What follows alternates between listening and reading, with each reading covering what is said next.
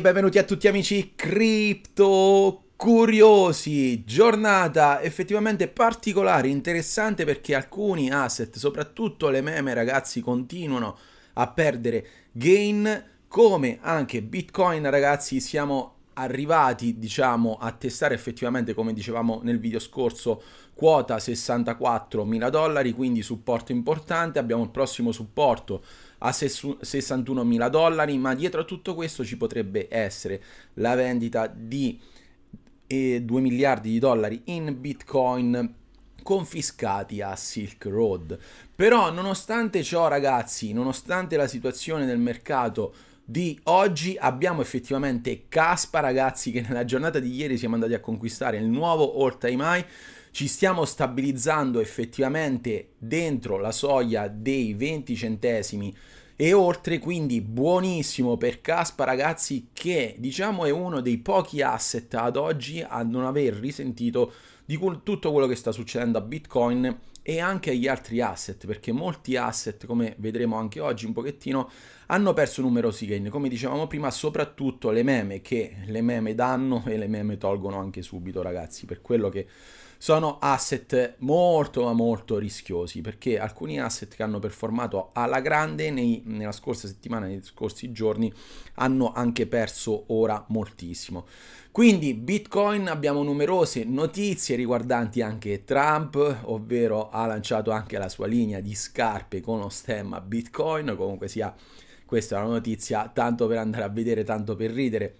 Naturalmente ragazzi abbiamo numerose altre notizie, abbiamo inflow sugli ETF spot naturalmente, e comunque sia ragazzi vi ricordo, prima di iniziare con il video, di lasciare un bel like a questo video e di iscrivervi al canale accendendo la campanellina delle notifiche, in modo tale che rimarrete sempre aggiornati costantemente con le notizie e i principali sviluppi nel mondo delle criptovalute. Detto ciò ragazzi, iniziamo subito. Prima di tutto amici vi voglio ricordare questo exchange no KC ad ora TAPBIT ragazzi, che fino alla giornata di domani, entro la giornata di domani, possiamo anche ricevere il bonus del 30% sul primo deposito, oltre a altri vari bonus tra cui gli airdrop in Kaspa eccetera, fino ad arrivare a un massimo di 1320 dollari di bonus. Comunque avete tutto quanto sulla mia community di YouTube, tutte quante le regole eccetera, le info. Andiamo a vedere quindi la giornata di oggi ragazzi. Molti asset, tra cui vediamo anche Solana, ma soprattutto le meme ragazzi che avevano super performato questi giorni,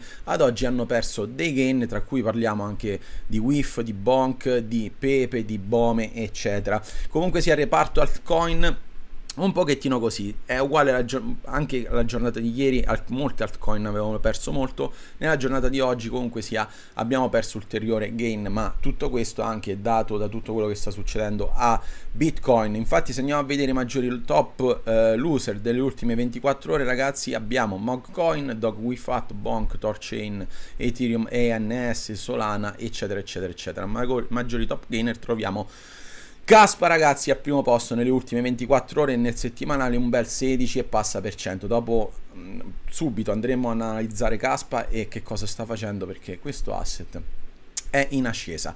Allora, liquidazioni nelle ultime 24 ore sono in aumento di un bel po' ragazzi. In Bitcoin stiamo parlando di oltre 63 milioni di dollari, Ethereum oltre 61 milioni di dollari, altri asset quasi il 27-28 milioni di dollari, XRP, e a seguire abbiamo anche le meme con Solana eccetera. Allora ragazzi, Kaspa super nel settimanale, come ben vediamo questo bel trend in ascesa, un più 16%, market cap nelle ultime 24 ore abbiamo riflippato molte posizioni ragazzi, 21esimo posto, buono, ieri eravamo al 22esimo, mi sembra oggi al 21esimo, market cap più il 2%, ovvero il 2,29% ad ora. Volumi in aumento ragazzi da ieri che erano esplosi, naturalmente più del doppio, ad ora anche il 2%, parliamo di 152 milioni in volumi, al 34esimo posto ragazzi. Quindi forse se resteremo in questo range di volumi a breve potremmo vedere dei listing importanti, tra cui naturalmente Binance Spot, che molti si aspettano Binance Spot. Questa è la situazione per Kaspa, ragazzi. Sul giornaliero, come ben vediamo, chiusura di ieri positivo, andando a superare effettivamente l'all time high con un bel candelone verde di supporto sui volumi. Quindi ragazzi, ad ora siamo a quota 0, 20 e 60, ragazzi, quindi possiamo effettivamente dire che ci siamo stabilizzati. Nella giornata di oggi naturalmente ha provato a risfondare questa soglia ad ora di supporto dello 0,20 centesimi, ragazzi, prontamente riassorbita, quindi effettivamente, ragazzi, sembrerebbe proprio che ci siamo stanziati, era ora, direi, in questo range qui dei 20 centesimi di dollaro. Andiamo a vedere un attimo i nostri indicatori tipo la stocastica, che siamo in un trend, come ben vediamo qui, ragazzi, bullish per quanto riguarda la stocastica, e naturalmente ad ora siamo in zona di forte iper comprato, ovvero zone dei 91/93. Comunque abbiamo questa trend line sulla stocastica che ci fa capire comunque sia l'andamento di Kaspa negli ultimi giorni, e come possiamo ben vedere, se andiamo a tracciare un attimo una percentuale sul prezzo di Kaspa dai suoi minimi, parliamo di, vi ricordate, dello 0,10, di questo supporto importantissimo dello 0,10, ragazzi, che quando l'asset è ricrollato a queste zone molti dicevano Dio sta crollando, Dio, invece per alcuni era naturalmente una, diciamo, un'occasione a prezzi stracciati per comprare Kaspa. Comunque sia, da queste zone qua, tanto per renderci un'idea, ad ora Kaspa ha totalizzato il più del 102%, e dall'ultima, diciamo, l'ultima formazione di questa rottura qui, ragazzi, in questa ultima settimana, dalla rottura un bel 16% e 46%, come abbiamo visto anche prima nel settimanale, supportato tutto questo dai dei volumi interessanti. RSI, zone proprio di forte ipercomprato, stiamo parlando di 74 e 42, quindi molto bene Kaspa. Ad ora naturalmente questa trend line di supporto dinamico effettivamente molto importante. Guardate quante volte è stata ritestata, è stata provata a essere valicata per poi prontamente riassorbita dal prezzo, e qui naturalmente possiamo dire che questa qui è importantissima, ok?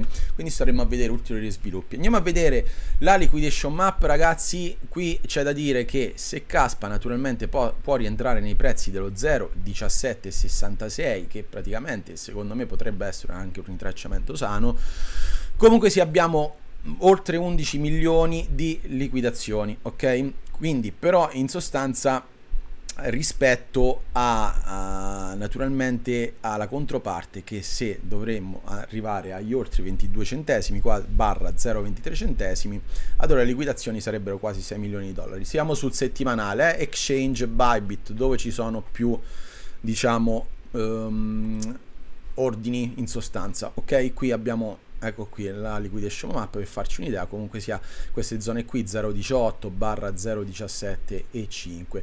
Andiamo avanti perché Kasplex ha rilasciato questo annuncio ufficiale.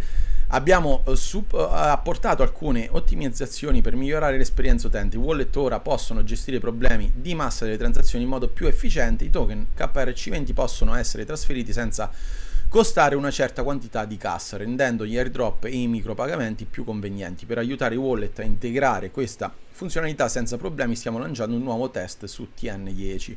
Restate sintonizzati per maggiori dettagli. Sappiamo che si è stata la rete un pochettino ingolfata da quando è stata lanciata l'open beta, e ad ora naturalmente stanno apportando modifiche e migliorie.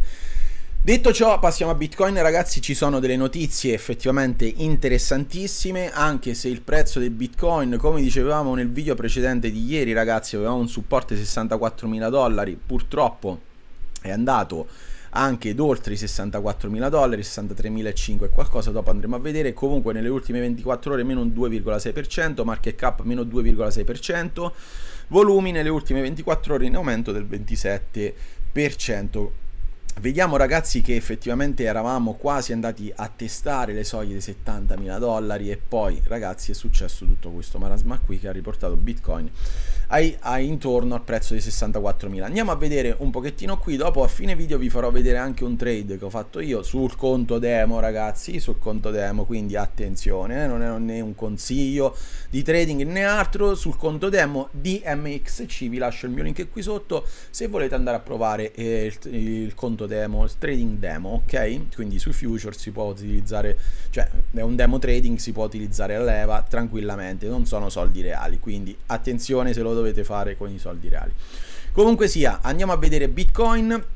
Effettivamente questo si potrebbe interpretare come un doppio massimo sulla soglia di resistenza 68.000 dollari all'incirca, è qualcosa, vedete qui ragazzi, eravamo proprio no, l'abbiamo toccati 70.000 dollari, poi prontamente ragazzi il prezzo è andato giù e avevamo detto che comunque sia qui era una situazione, queste due chiusure giornaliere un pochettino che ci faceva diciamo dire uè attenzione, perché abbiamo una conformazione che ci potrebbe essere un cambio trend. In effetti qui ipoteticamente si potrebbe dire che ci troviamo davanti a un doppio massimo, ipoteticamente, anche perché la stocastica giorni fa ci aveva dato un segnale abbastanza chiaro, ok, ad ora riconfermato, perché effettivamente dalle zone di ipercomprato stiamo andando oltre le zone neutre, ok, RSI in zona 50, in zona neutra. Comunque ecco qui Bitcoin, giornata di ieri chiusa in negativo, l'altro ieri anche, ragazzi ad oggi giornata di indecisione, sembra comunque sia, abbiamo ritestato queste soglie degli oltre 64.000 dollari, ovvero 63.618, poi prontamente rientrati dentro, come ben vediamo qui, però effettivamente ad ora abbiamo questo supporto qui che possiamo dire che è molto molto importante. Se questo supporto dovrebbe essere valicato, naturalmente qui abbiamo le zone dei 61.000 dollari che molti analisti diciamo tendono a percepire come possibile target di Bitcoin nel breve, ma staremo a vedere. Andiamo nelle zone di liquidità ragazzi, interessante, negli ultimi 7 giorni nel settimanale su Binance il prezzo di Bitcoin se dovrebbe arrivare a 71.422 dollari, ragazzi abbiamo una liquidità pari quasi a 3 miliardi di dollari, ok? Quindi se il prezzo dovrebbe salire e andare a pescare liquidità, ragazzi ai 71 e passa abbiamo liquidità pari a 3 liquidazioni pari a 3 milioni di dollari. Invece dall'altro canto abbiamo 615 milioni di dollari se il prezzo dovrebbe riscendere ai 57.349. Quindi in sostanza staremo a vedere, questa è la mappa anche nel settimanale. Andiamo avanti sugli ETF in flow ragazzi, giornata di ieri del 31 effettivamente neutra, perché abbiamo 0,300 milioni di dollari in sostanza, no milioni, 300.000 dollari di inflow sugli ETF, quindi vediamo una nuova settimana ragazzi, effettivamente come ben vediamo qui che ci sono pochi inflow, tranne nella giornata del 29 parliamo di oltre 124 milioni di dollari. Passiamo alle notizie interessanti ragazzi, ci sono delle notizie veramente interessanti, siamo su un articolo di Milano Finanza.